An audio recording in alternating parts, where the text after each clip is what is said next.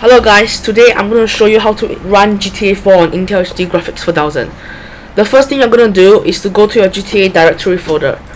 Now create a text document and name it commandline and drag it into your GTA 4 folder. After that, you'll have to put in all this stuff, but don't worry, I have it in the description below, so you can just copy and paste it.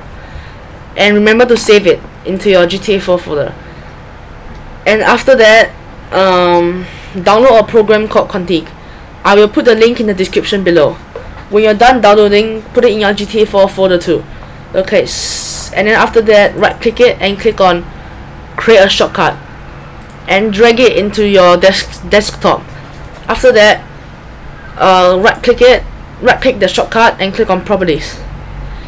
And then you're gonna type in this stuff. And when you're done, just click on apply and click on OK. I'll leave that in the description below too. And when you're done, just double click the shortcut, run it. And I'm not gonna run it now because I've run it.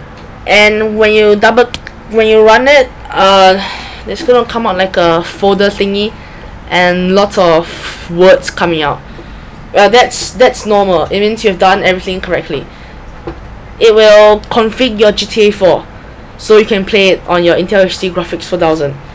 And after that, you are done. You can play GTA 4 on whatever settings you like.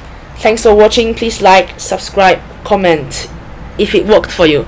If it doesn't work, just comment in the comments below, and I will try to find a solution to fix it for you. Well, thank you for watching.